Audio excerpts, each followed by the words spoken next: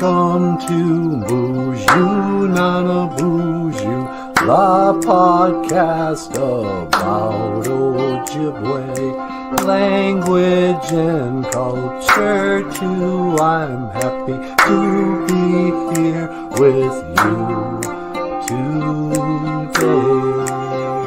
We'll speak Ojibwe.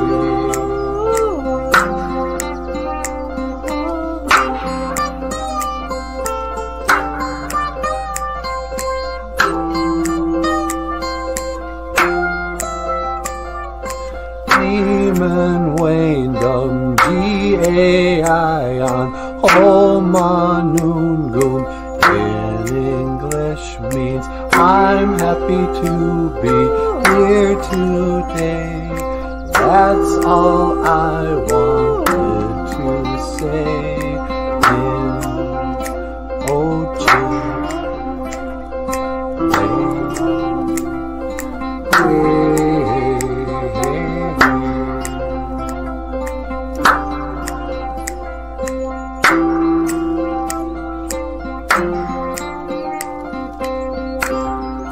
Welcome back to the show. BOOZHOO! Welcome back to BOOZHOO NANABOOZHOO, The podcast.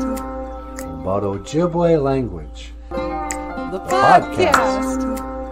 About Ojibwe language And culture. I am Natasha. This is NANABOOZHOO. Welcome back to the show.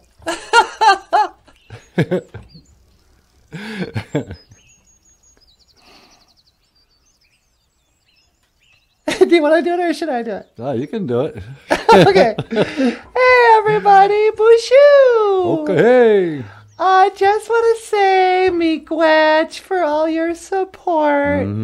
Miigwech to our Patreon supporters. Yeah. Thank you so much for signing up on Patreon.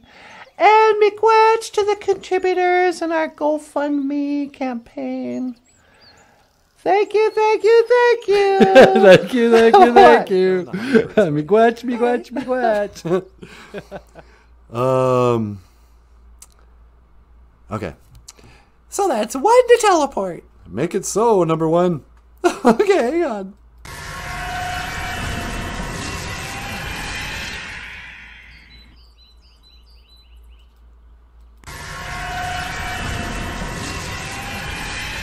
Oh, wow.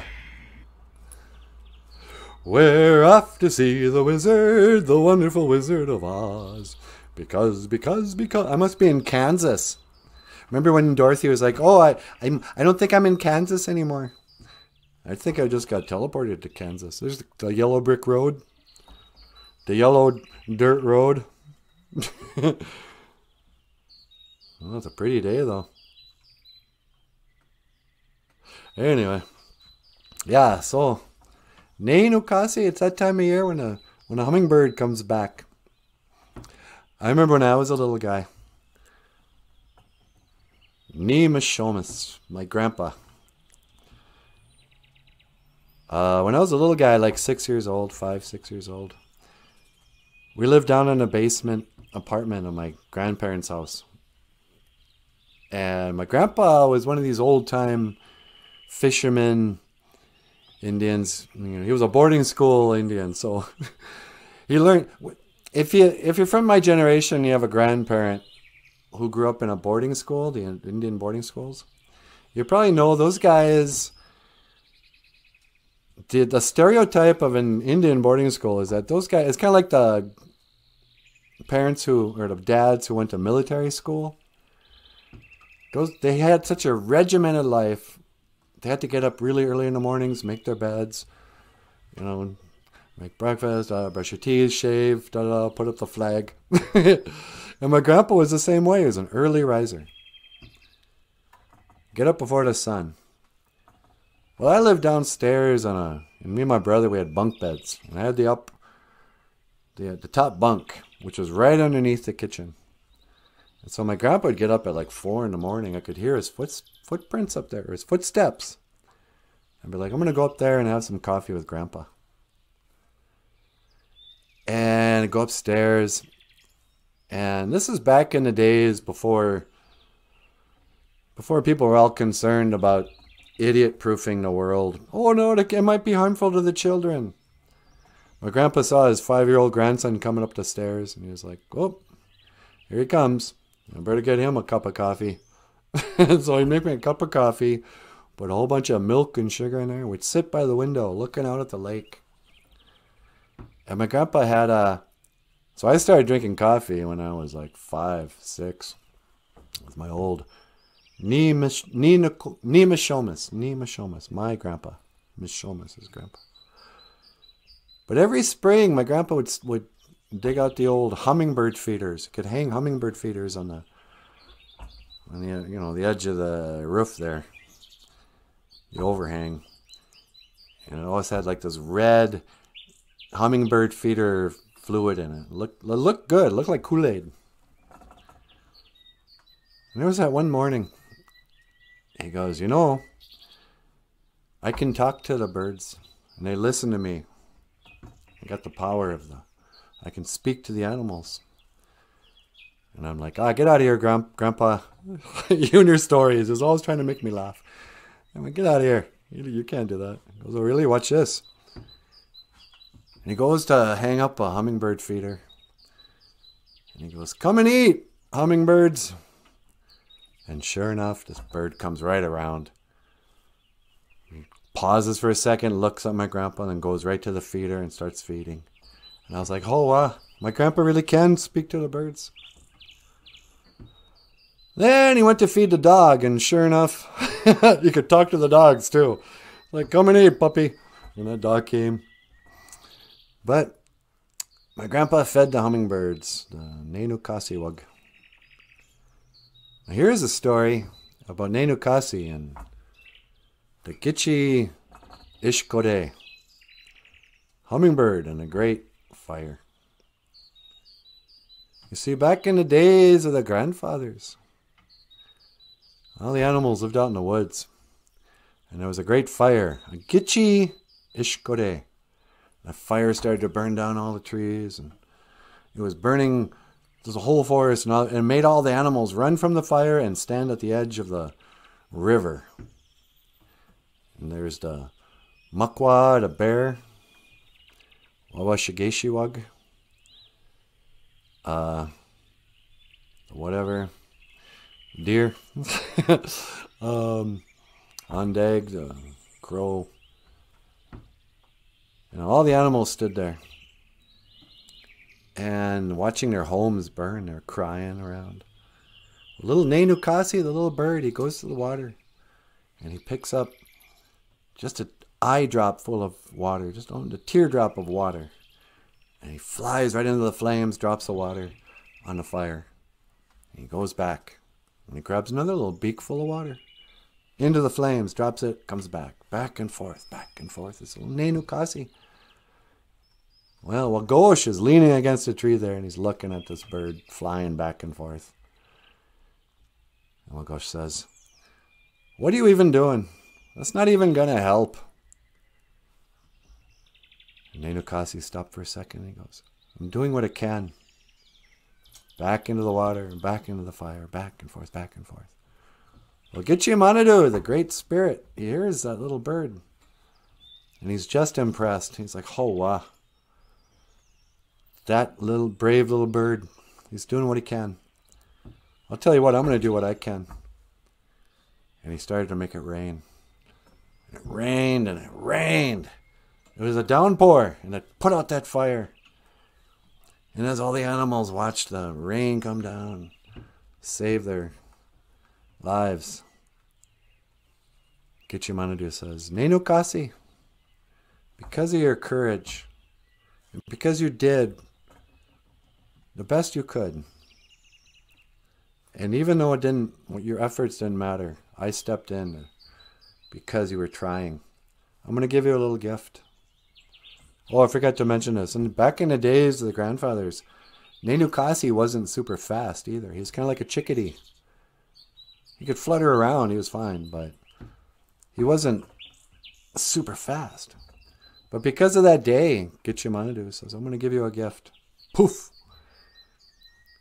And Nenukasi noticed his little wings suddenly could move super fast.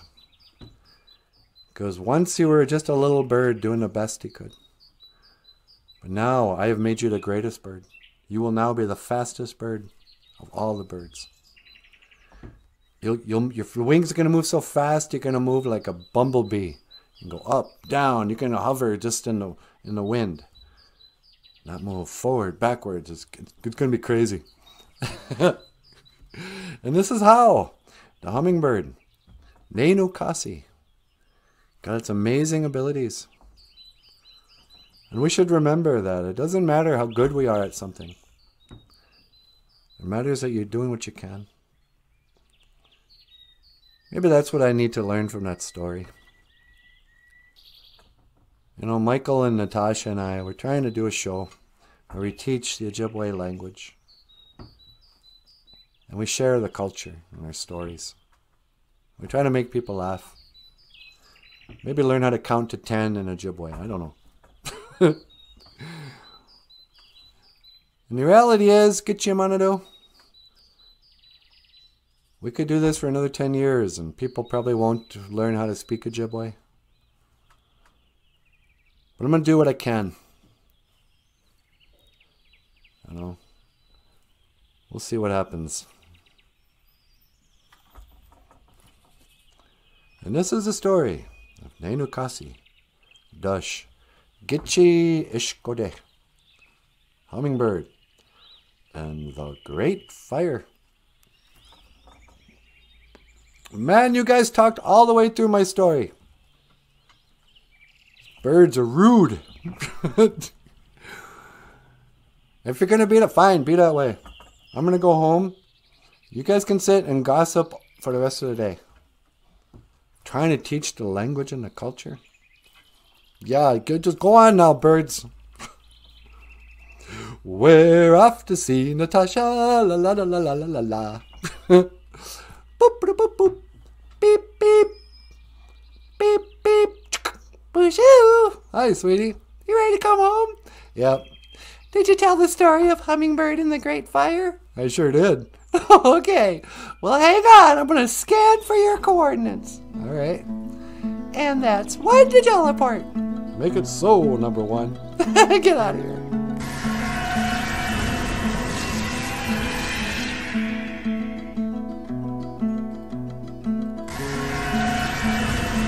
Sunny day, la-di-da-di. Hey, baby doll. Hi. How are you? I'm okay. I've been kind of crabby in these last few days, but telling that story about the hummingbird and the Great Fire. Yeah. And that little comment he makes of, I'm doing what I can, even though the fox is like, it's not even gonna matter. Yeah. I kind of feel like those are the two voices in my head right now.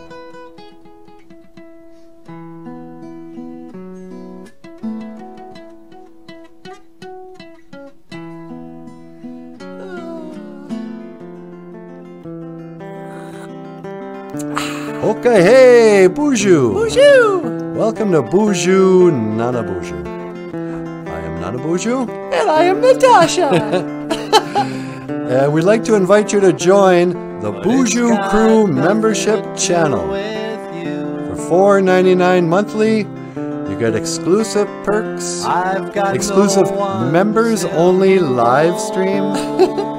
Auntie Tasha's moment of wisdom, huh, sweetie? That's right. And after today, candid behind-the-scenes discussions with creator Michael Lyons, and new music videos, dead celebrity interviews from heaven, what have you, and of course, cat videos of Bagheera. These were the golden days. Click the link below. Join the BOOZHOO Crew membership channel. $4.99 a month. We'll see you there. And I will see you again. Kiga Wabamin. Minawa. So it goes, or so they say. Times like a mountainscape. I don't know, but I can't complain. God knows I've got my own escape.